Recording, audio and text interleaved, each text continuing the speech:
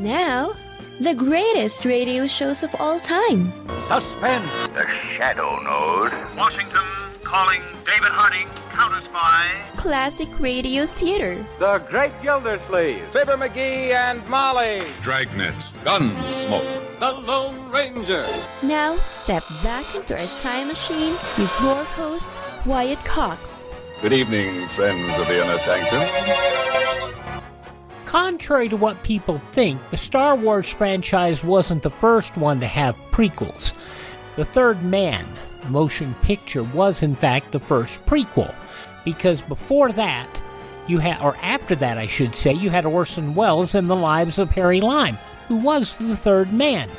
And that radio series, you will hear an episode of which next, episode 42, this episode entitled The Elusive Vermeer, originally broadcast May 16th, 1952.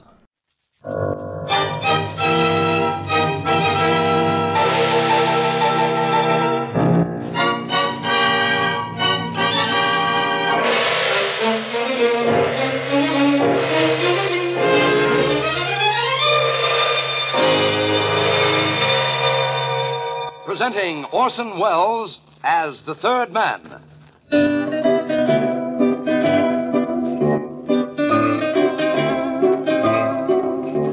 The Lives of Harry Lime.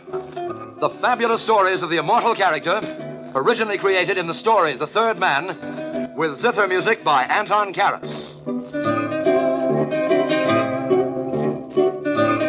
Have you ever tried looking for a needle in a haystack? Well, I did a bit of needle searching in London myself not so long ago, only this was no ordinary needle. As it all concerned a picture a man had painted in Holland 300 years ago, I'll call this little adventure The Elusive Vermeer. And now, Orson Welles as Harry Lime, the Third Man, in today's story, The Elusive Vermeer.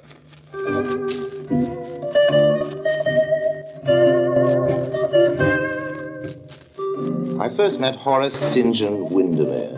Oh, yes, that really was his name, at Cannes. Horace had class. He was probably the classiest breaking and entering merchant that had ever burgled an English country mansion. And he had taste, too. Horace's jobs were all big ones, and he planned them months in advance, down to the last detail.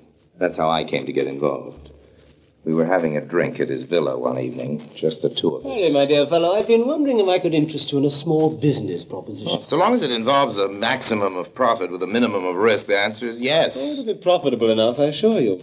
As for the risk, well, that's up to yourself. I'm all ears. With a certain reluctance, I confess, I shall be returning to England next week. And as soon as the right opportunity presents itself, I propose to visit a place called Bardsley Hall, Wilts. Wilts? Oh, Wiltshire, my dear fellow, the county. Bardsley Hall is one of the show places there, and the country seat of Lord Brixton. This visit will be during his lordship's absence, of course. Oh, naturally. It would be most embarrassing if we were to meet. Yes, he has several Hepplewhite and Adam pieces that I find quite irresistible.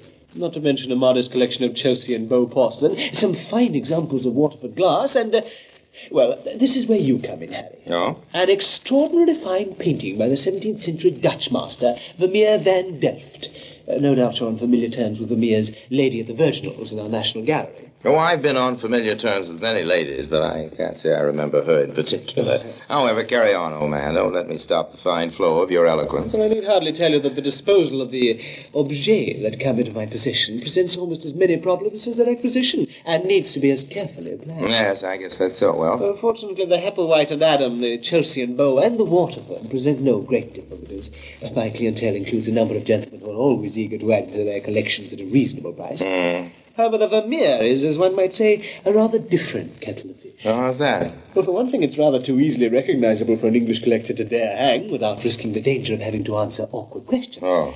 And for another, the present-day price of a Vermeer is, I'm afraid, rather beyond the purse of most of my impoverished fellow countrymen. Oh, I see. It occurs to me, Harry, that with a little preliminary organization, you might possibly be able to find a market for it in America. Well, I do have a few connections back home. Precisely. So if you're interested... tell me, old man, what would be a fair price for a Vermeer? In your currency, $100,000? Oh, well, that's real money. And my cut of this 100,000 would be, what, old man? Well, the normal agent's fee in transactions involving rare works of art varies from 20 to 33%. In that case, I'll settle for 50. I had proposed to suggest 40. I shouldn't if I were you, old man. That is, of course, if you really want me in on this deal. Very well, 50 it is. You'll start things moving from your end at once, of course. Sure. And you? Oh, I shall, as I say, forego the pleasures of this idyllic spot and return to London next week. I shall make the requisite inquiries regarding his lordship's movements, and when the appropriate moment arrives, you will receive a wire from me saying simply, Roger. Roger. And then? Well, as soon as possible, you will go to Nice and catch the first available plane for London. By the time you arrive, the Vermeer will be in my possession. You will collect it at this address. I'll write it down for you, shall I? Yeah. By all means. There you are. 12A, Aldgate Grove, EC3. That'd be somewhere in the East End, wouldn't it? Exactly. Not the most salubrious neighborhood, I must admit, but one that I find extremely convenient at times.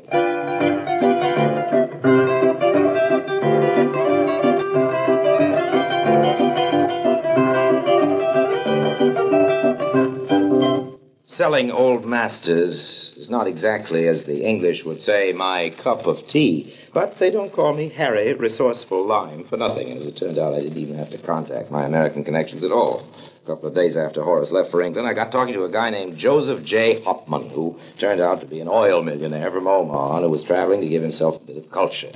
All I had to do was mention the name Vermeer, and nature did the rest. Do I understand you to say, Mr. Lime, that you've got a real, genuine, dyed-in-the-wool Vermeer for sale? Well, I haven't quite got it yet, but... But you can get it? I think so, yes. Right. Name your price.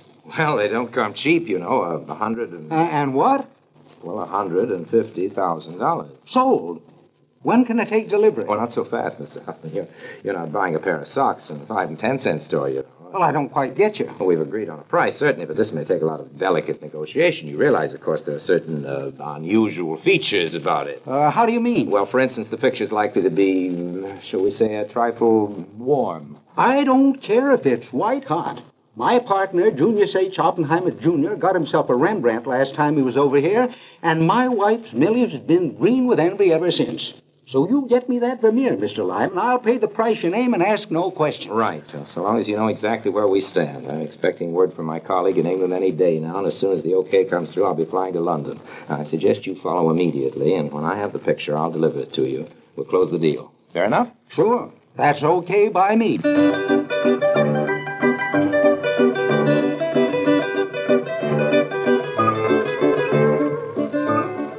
A few evenings later, Horace's wire came through. Roger. I passed the word on to Joseph J., and the following night I was in London. I decided I wouldn't mention the extra $50,000 to Horace. After all, what you don't know you're entitled to, you never miss. I booked in at the Ritz-Aston. After dinner, I made my way out to the East End. Aldgate Grove was a sinister little side street in the heart of a slum, and 12A wasn't exactly what you'd call a palace. However, I knocked, and after a while, the door opened a few inches, and a little Cockney guy stuck his nose out. Yeah? What you want, chum? Well, I'm looking for a Mr. Windemeer. Well, he ain't here. Well, he told me to come to this address. Oh, he did he? What's your name? Harry Lime. Oh, well, why didn't you say so at first? Come right in, Mr. Lime. Thanks. You must be Jerry, aren't you? In person. Well, we'll get into the parlour, shall we? All right. Nothing fancy, but we can have a bit of natter in there in private, as you might say. Lead the way, old man. Lead the Just way. by this door. All right. Make yourself at home, Mr. Lime. Sit down and rest the old plates of meat. Thanks. When will I be able to see Mr. Windemeer? You mean to say you ain't heard about him yet? I know. Is something the matter? Something's the matter, all right. He's gone and rather well snuffed it. Snuffed it? Turn up his toes, kick the Persian bucket. You mean he's dead? Well, ain't that what I'm trying to tell you?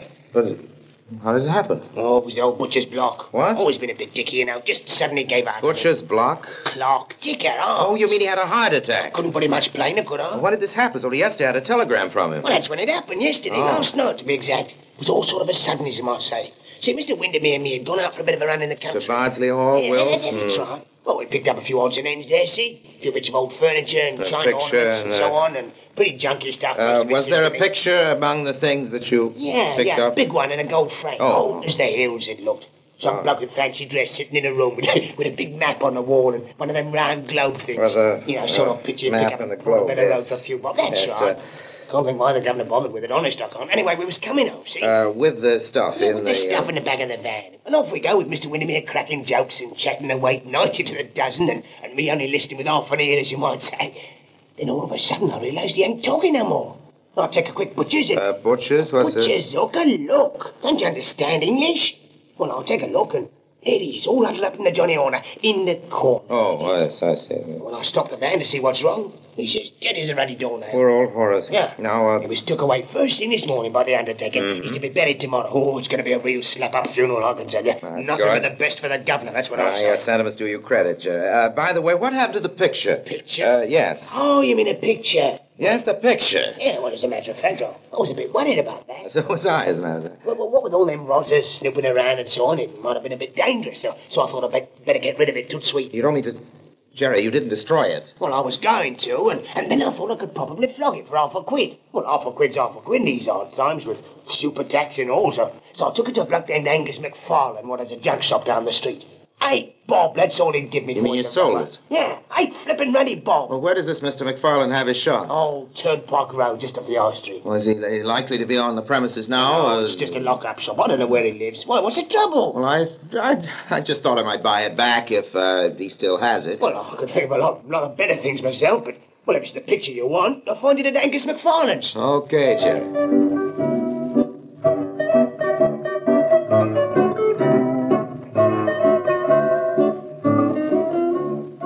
But Jerry, it seems, had underestimated the business acumen of Mr. McFarlane.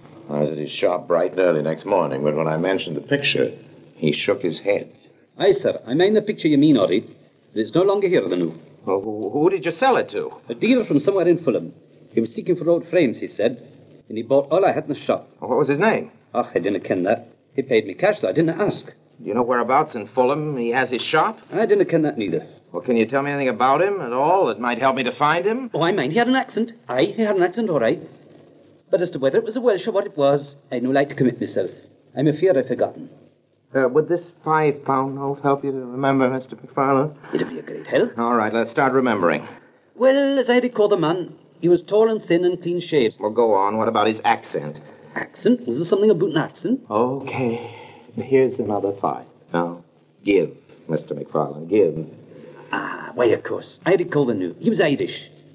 Is that straight? Would you doubt the word of a McFarlane, sir? I'm telling you, he was Irish as Paddy's pigs.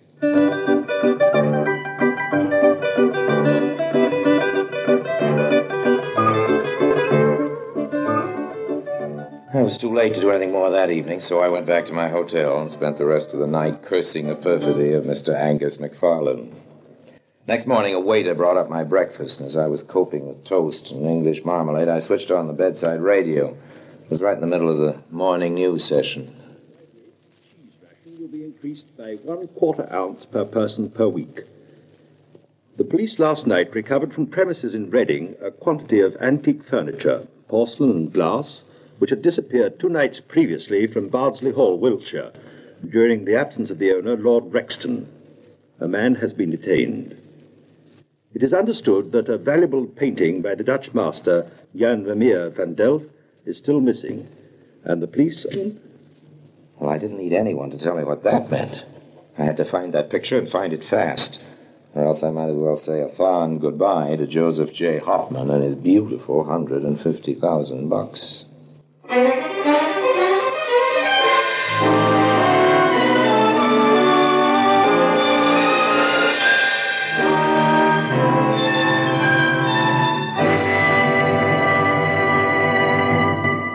May 16th, 1952, The Lives of Harry Lime on Classic Radio Theater with Wyatt Cox.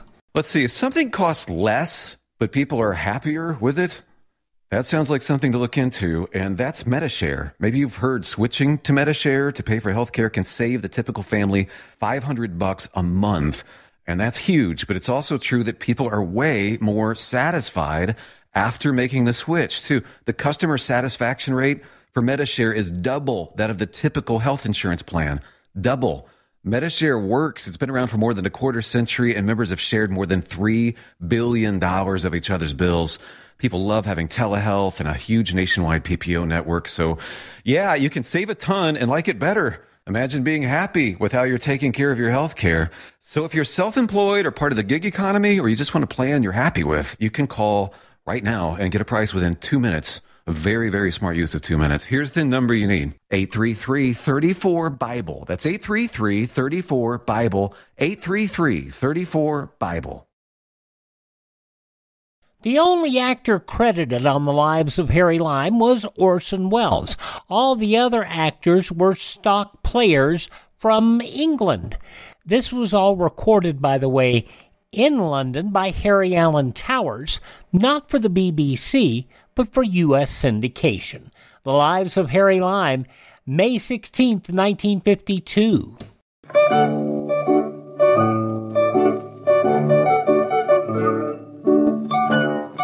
For half a day, I combed the main streets and back alleys of Fulham. By noon, I figured there couldn't possibly be another junk shop within 2 miles that I hadn't already been into. Then suddenly, in a dirty little side street, I found myself outside a dirty little shop, compared with which Mr. McFarlane's dump looked like something out of Bond Street. What excited me was half a dozen soot-covered old pictures in the window. I pushed open the door and entered. At the top of the morning to you, sir. He was tall and thin and clean-shaven, and there was no mistaking that accent. Do you happen to be the gentleman who bought a number of old pictures from a dealer in Aldgate a day or so ago? Oh, sure, that's me. From old Angus McFarlane, you mean? That's right. And you know Mr. McFarlane? Yes, haven't we been knowing each other these last 15 years? Wasn't it Patrick Bryan himself, that's me, sir, that had the next stall to him in the old Caledonian market? Skip it, thank heaven I found you, Mr. Byrne. I'm trying to trace one of those pictures. It was sold to McFarlane by mistake. You mean to say it's a valuable picture? Well, not intrinsically so, but it belonged to my grandmother, and so for me, at any rate, it has a strong sentimental value, if you know what I mean. I understand perfectly, sir. So if you still have it, I'll be glad to buy it back at a fair profit to yourself, of course. It was an idea. I've already sold one or two, but let's hope it's still here. Come this way, sir.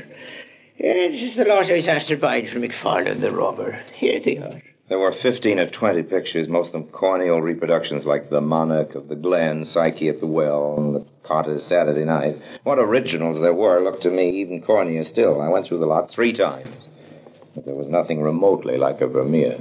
You're sure you aren't here, sir? Oh, that's quite sure. We searched the joint from floor to ceiling. He was right, of course. It simply wasn't there. You say you've sold 1 or 2 pictures? Yeah, that's right, sir. Well, who to? Do you know the names of the buyers? Well, there was a gent come in and bought one of them, sir. An arty sort of a gent with sandals and a big black beard. He was looking for a frame for one of his old masterpieces, he said. And then there was Mrs. Huggett. Mrs. Huggett? That's right, sir. Lives over the river at Putney.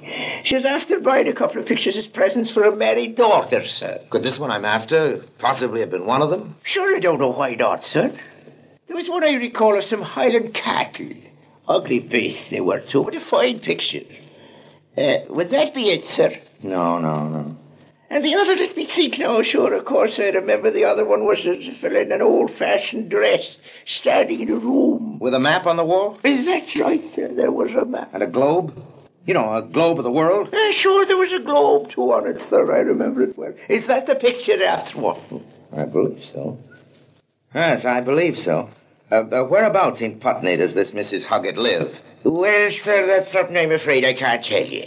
You don't know? No, sir, except it's somewheres up by the top of the hill, I believe. Okay, that's something to go on anyway. Thank you, Mr. Byrne. This is for your trouble. Oh, thank you, sir. No trouble at all, sir. Thank you indeed.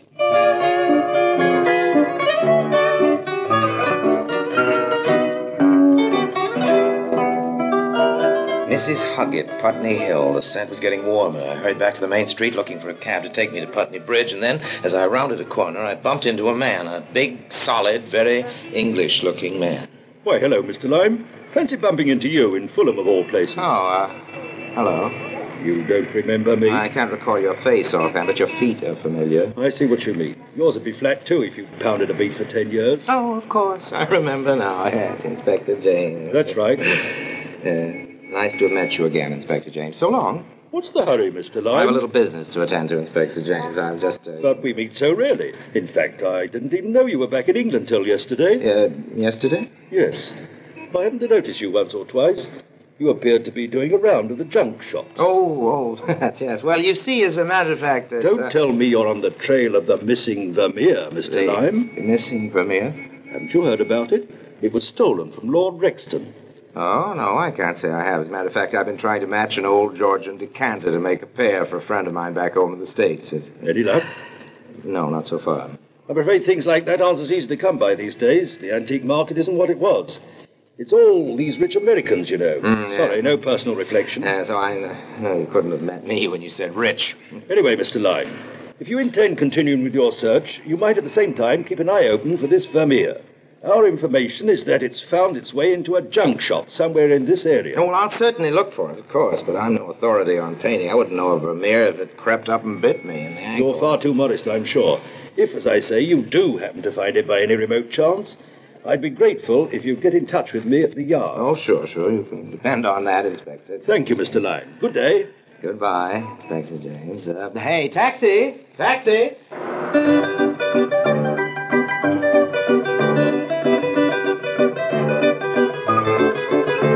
I had to get that picture, and I had to get it fast. And once I got it, I'd have to get rid of it even quicker still. Well, I found Mrs. Huggett after some trouble, and I learned from her that she'd given them to her married daughter who lived at 216 Colchester Street, Pimlico. Well, I was hot on the scent now. If I'd been a bloodhound, I'd have barked or bayed or whatever it is they do. Anyway, I found 216 Colchester Street with no very great trouble, and from the way Marlena greeted me and showed me in, I guessed Mama had already been on the phone to some purpose. Well, the first thing I spotted when I walked into the parlor was the Vermeer. Yes, there it was in all its glory, hanging over the mantelpiece. It was all I could do to stop from shouting for joy. But if I imagined Marlena was going to be an easy nut to crack, I had another guess coming. It was obvious those telephone wires had been running red hot. May 16th, 1952, The Lives of Harry Lime on Classic Radio Theater with Wyatt Cox. Radio? Why should I advertise on radio? There's nothing to look at, no pictures. Listen, you can do things on radio you couldn't possibly do on TV. That'll be the day. All right, watch this. Okay, people, and now when I give you the cue, I want the 700-foot mountain of whipped cream to roll into Lake Michigan, which has been drained and filled with hot chocolate. Then the Royal Canadian Air Force will fly overhead towing a 10-ton maraschino cherry, which will be dropped into the whipped cream to the cheering of 25,000 extras. All right, cue the mountain.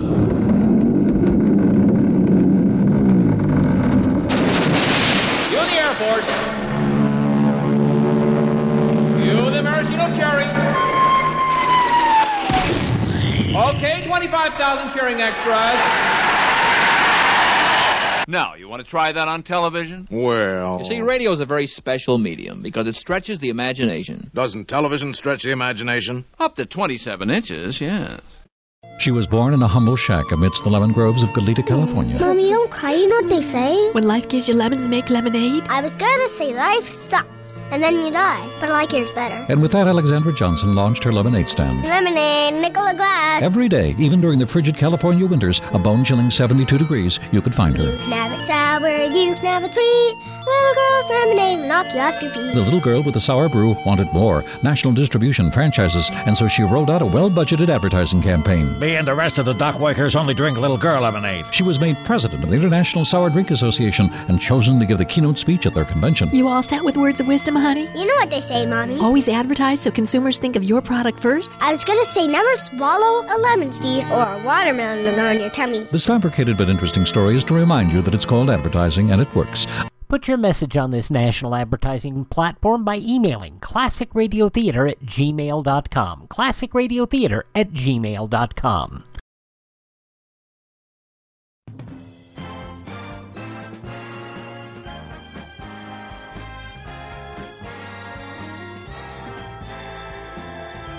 Now on Classic Radio Theater with Wyatt Cox, the conclusion of Orson Welles and the Lives of Harry Lime, the Third Man, May 16th, 1952.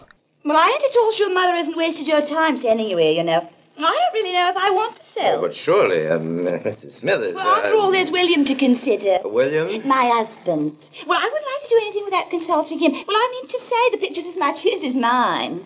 £15, Oh, I couldn't possibly dream of letting it go for that. William would be furious on that. 20. Good. Okay, 25. Come on, Mrs. Smithers. £25. That's a lot of money for a picture like that. Look at it yourself. It's as old as the hills. Look the way the paint's cracking and how the color's faded. It probably won't be fit for anything but a scrap heap in another couple of years, Mrs. You Smithers. seem keen enough to get hold of it. Well, I explained that to your mother. It has a sentimental value for me, Mrs. Smithers. Well, so it has for me. How come? Well, you forget it was given to me. After all, a present's a present. It's not the sort of thing one should sell. Well, Well, besides, it looks real nice up there over the mantel. I should hate to see it go. £30. 50. £50 for that old daub. Ridiculous. Oh, take it or leave it. You drive a hard bargain, Mrs. Smithers, but okay. Here's your 50. Oh, thanks very much, I'm sure.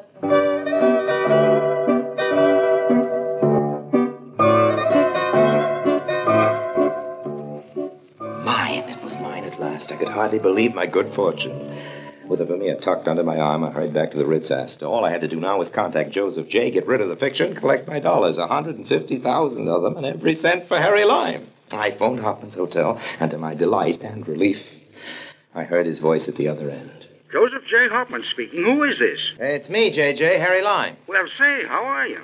It's swell to hear your voice. Oh, you don't know how swell it is to hear yours. How's that little business we discussed coming along? Well, that's why I'm calling you, to tell you I've got the goods. No kidding. No kidding, right here. Fine. Bring it round to my hotel. No? Sure, right now. You have the money, J.J.? Yes, sir, 150 grand. Boy, I can hardly wait to get my peepers on that picture. You won't be long, will you? Expect me in 5 minutes.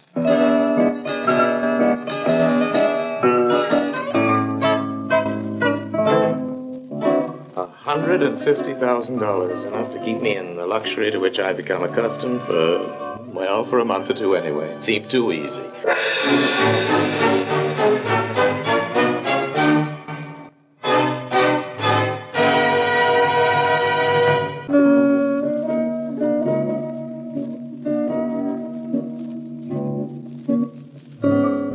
As I came out of the Ritz Astor, the picture under my arm, and the porter signaled a cab for me, from the corner of my eye, I caught sight of a familiar pair of feet coming towards me, Inspector James of Scotland Yard.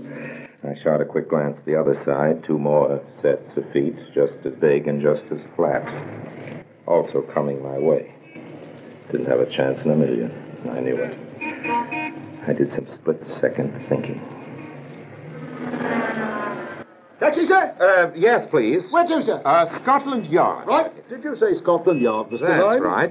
Why, hello, Inspector. Where did you spring from? Talk about coincidences. I was just on my way to see you, Inspector James. Really? Why? You'd never believe it, but you know that picture you were talking about today, that Vermeer? Vermeer, Mr. Lime. Vermeer is a thin covering. Yes, Vermeer. Well, hold on to your hat, old man, but I think I found it. You do? Yes, I've got it right here.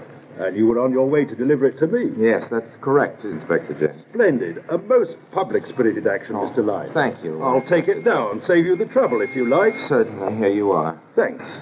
I suppose it must be quite a relief to get rid of it. Oh, sure, yes. You know, of course, there'll be a reward for this from the insurance underwriters. A reward? Oh, I didn't know that. Quite generous one, in fact. £500. 500. How does that work out in dollars, Inspector James? About 1,400, I believe, but not as much as, say, 150,000, of course. Still, quite a lot of money, eh? Yes, quite a lot of money. And tax-free, too. Tax-free. No wonder you're known at the Yard as Lucky Harry Lime. No wonder. I would wonder as well. May 16th, 1952, The Lives of Harry Lime on Classic Radio Theater with Wyatt Cox.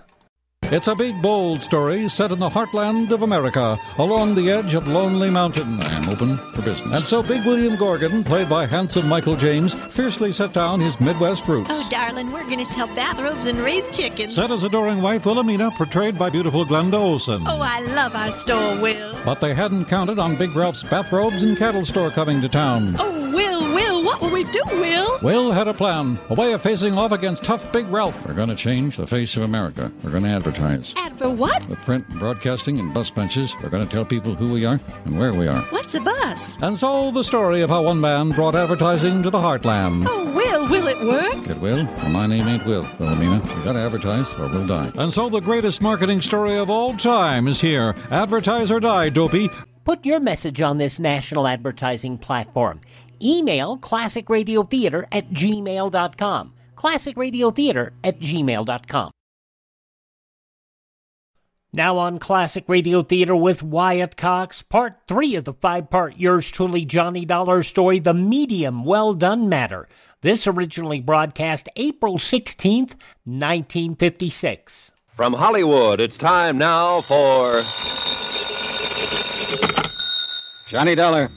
This is Tony Ricardo. Oh, I've been hoping to get in touch with Did you receive my note? Was that your polite threat to kill me if I don't leave Carol Sharp alone? Yeah, I received it.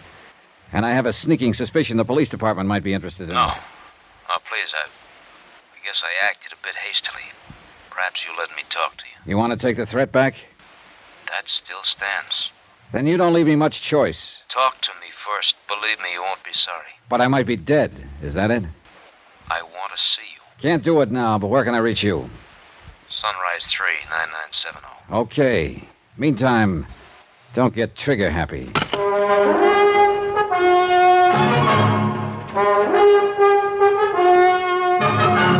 Tonight, and every weekday night, Bob Bailey in the transcribed adventures of the man with the action-packed expense account, America's fabulous freelance insurance investigator. Yours truly, Johnny Dollar.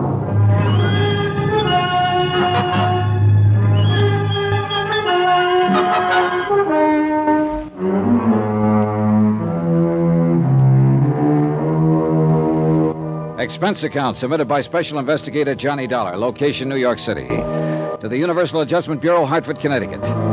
Following is an accounting of expenditures during my investigation of the matter of the medium. Well done.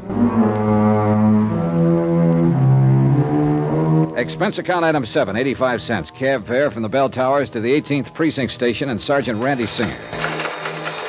So, you met Carol Sharp, huh? Yep.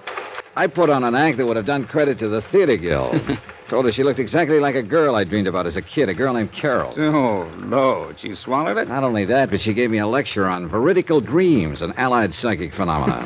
You deserve an Oscar. Also, she wants me to go with her and see this Madame Morgana. Oh, good. When? Tomorrow night. Well, you're not figuring on skipping tonight's seance, are you? Oh, no, not a bit. I want to find out what this stuff is all about, so I'll be prepared for tomorrow. This dame you have lined up pretty good? She's got a big following. You ready to go? Oh, wait a minute. You said you had the file on Tony Ricardo. Oh, yeah, here it is, waiting for you. Anthony Ricardo, alias Ricky Marino, alias Tony the Tip. Here's his picture. Height 5'9", weight 172, eyes brown, hair sparse gray, suspected member of the Dutchy Sperling outfit, 12 arrests, no convictions, started as a rum runner back. Hey, this Tony Ricardo? It's the guy. I would have sworn the man I talked to over the phone was in his 20s. Late 20s at most. You talked to him? After leaving an unpleasant little note under my door at the Towers, he called me on the phone. And what kind of note? Oh, nothing particular. Just a gentle suggestion I lay off Carol Sharp. Threat, huh? Still got it? But I'm sure that voice couldn't have come from this old geezer. Yeah, well, frankly, I kind of wondered about the Sharp girl being interested in him, even though the file does show he's always surrounded himself with a bunch of young ones. He's probably handed out more mink coats. Oh, Johnny, wait a minute. Old Tony's got a couple of kids. Here, Angela goes under the name of Angela Richards. At least she used that name at Bryn Mawr. Bryn Mawr? Yeah, and Sarah Lawrence College at Bronxville. Yeah, the old boy tried to keep the stigma of his past away from her, I guess. Yeah, you see, married to a doctor over in Hackensack. Respectable housewife. Mm-hmm. What about the other? Anthony Jr., age 26. That was last year. Let's see, that makes him 27 now. Rutgers University, class... not much on him. Unless I miss my guess, he's a chip off the old block. Well, you know where I can find him? All I have is his phone number. What is it? Wait till I see and talk to him. That may be too late. He's what I think he is. Why not ask this medium about him tonight? Yeah, Hey, come on, we're late. Let's go.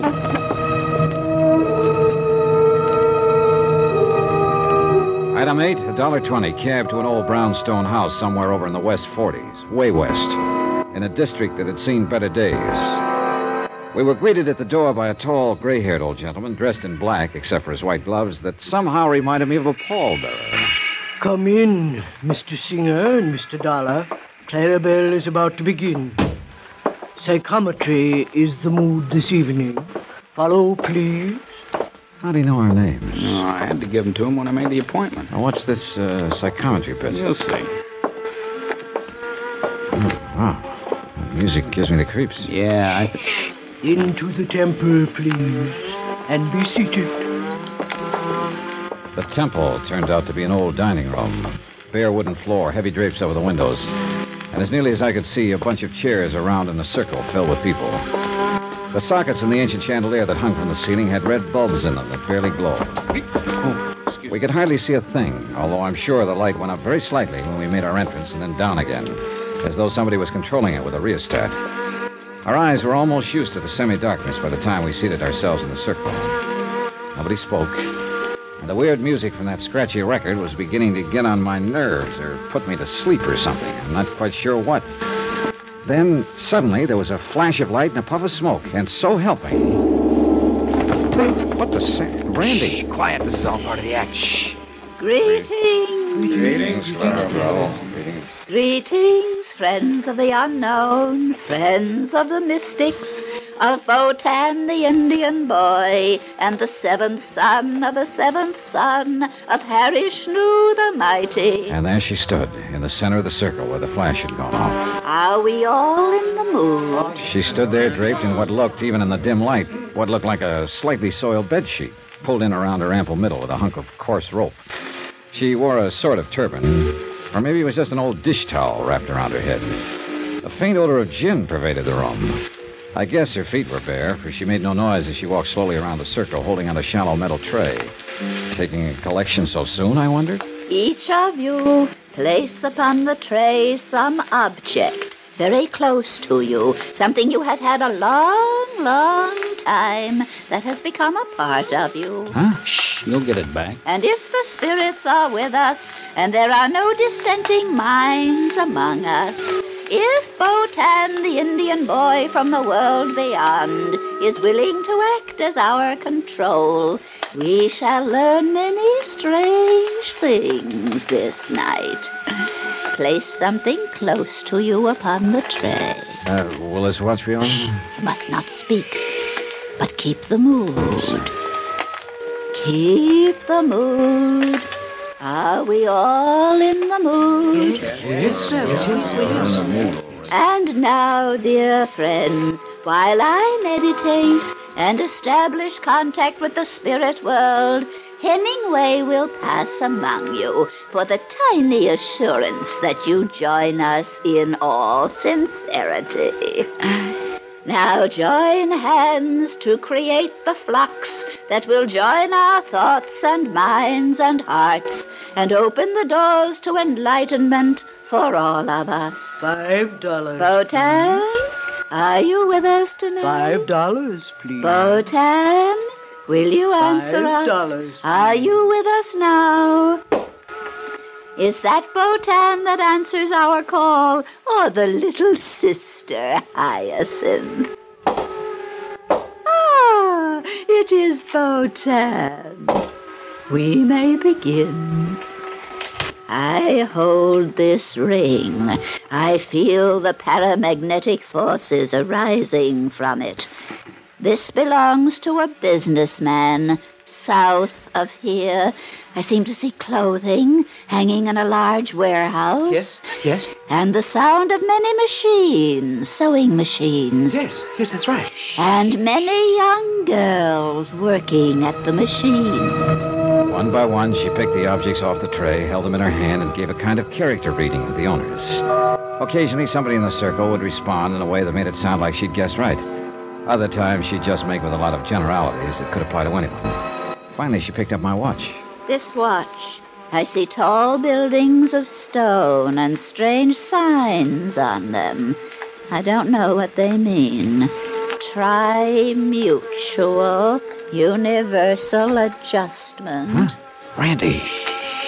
And I see great sheaves of papers carefully folded, and on each one it says, policy. Policy, I don't understand unless... Insurance, yes. This is fantastic. Wait till she gets to the one I put there. The watch is from a young man, clever, energetic. I will have many things to tell him at another time, but he must see me again, often. And now, This other object that lay beneath the watch. I see a police badge. The cops! Soldier. Dirty crooks, the cops are onto us. We're being raided. Slay 'em. Get them out of here. Anyway! Come on, Johnny, I may need a hand. Just a minute there, Clarabelle. Take your filthy hands off me. Let me out of here. You're not going anywhere until I have a talk with you. Hemingway! Ditched me, ran out on me. I might have known he would at a pinch. There isn't going to be a pinch if you'll just shut up and stand still a minute. I wasn't doing no harm, honest, officer, and all the money goes to charity. All right. Settle down. Where's the light switch? Got it, Randy? I'll never live this down. Now look, officer. You look, Clarabelle. All we want is some answers to some questions. And you won't pinch me? Not if you tell the truth. Johnny? Yeah. Just how did you know so much about me? It certainly wasn't from holding that watch. Okay, so it wasn't. Though some there are who can do it that way. That I've heard. Well, go on. No pinch? No pinch.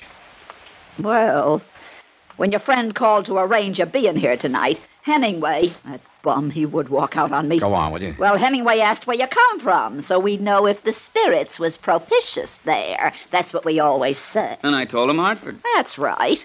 So what's Hartford? Insurance. If a client's in insurance, he responds like you done. So I keep pushing it. And if he ain't, well, at least he thinks I done pretty good by describing the place he comes from. Yeah. What about the clothing maker right at the beginning? Easy. He called from a hotel, so he calls the hotel back and gets his address. You told him he was from the south of here. Sure. Woodbine, New Jersey. Only business down there of any account is clothing and small farms. Where'd you find that out? State directory, any library. And anybody could see he was a businessman, not a farmer. Well, I'll be. And hooking him that way tonight, you could have had him coming back as long as he could afford it, huh? Sure. And if it hadn't been for you, you double-crossed. Okay. Now, what about the others? Some we get the dope on and some we guess at. But there's always enough good ones to keep going. So easy. And yet, I must confess she'd had me stop for a while. We talked with her a bit longer. Randy warned her to watch her step, and we left. Took a taxi back to my hotel. Well, did you learn anything? I should hope to tell you. What do the church-going spiritualists think of her kind? They hate him, and I don't blame him. Are you still going to see Madame Morgana tomorrow night? Yeah. Well, mister, that one won't be so easy to expose. If you can expose her.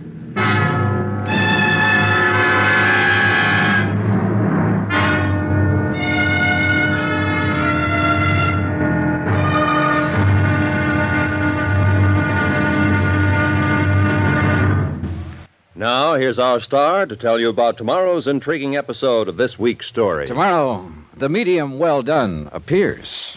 Join us, won't you? Yours truly, Johnny Dollar.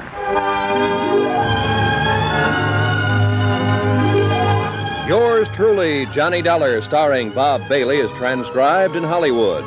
It is produced and directed by Jack Johnstone, who also wrote tonight's story.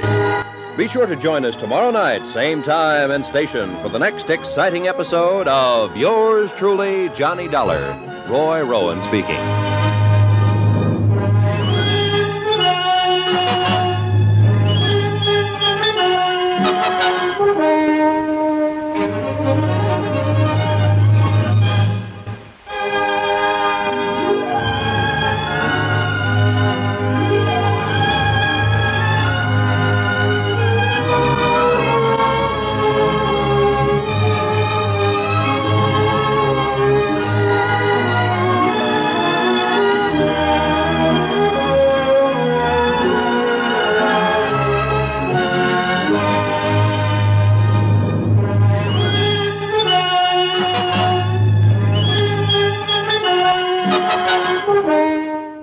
From May 16th, 1956, yours truly, Johnny Dollar, here on Classic Radio Theater with Wyatt Cox. Thank you for making us a part of your day. If you enjoy these shows, you go to my webpage, classicradio.stream, where you can stream our shows on demand, learn more about classic radio collecting, and contact me. Classicradio.stream. We also have a link to our friend Ted over at radiomemories.com, who provides a lot of the shows you hear here. Radiomemories.com. Ted can provide shows for you on cassette, on CD, or flash drive for your computer at a reasonable cost. Shows that sound really good.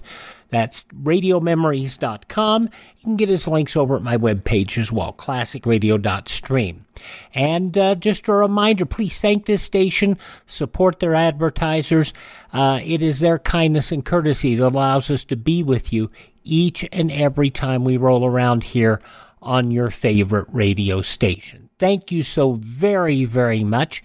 And we go to our webpage, classicradio.stream. You can find our other places we're available, like Spotify, Spreaker, Apple Podcast, Google Podcast, Overcast. Just search for Classic Radio Theater with Wyatt Cox. And tell your friends the great radio shows are right here at this spot on the dial. Classic Radio Theater with Wyatt Cox on your favorite radio station.